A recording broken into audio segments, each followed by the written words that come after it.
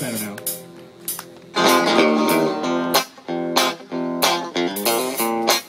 Here we go.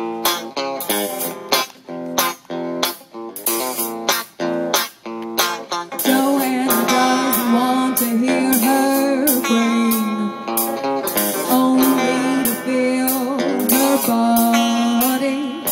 Joanna's mirror is her prized possession, but she feels so empty, so ugly. Her mirror tells her she's not, and so does the man in her bed. So she places her bets on this new love who will help to quiet her head. The day will come when he's ready to leave. She knows it's wrong, but still she leaves. Please don't go, please don't leave. For I sleep better when you breathe next to me.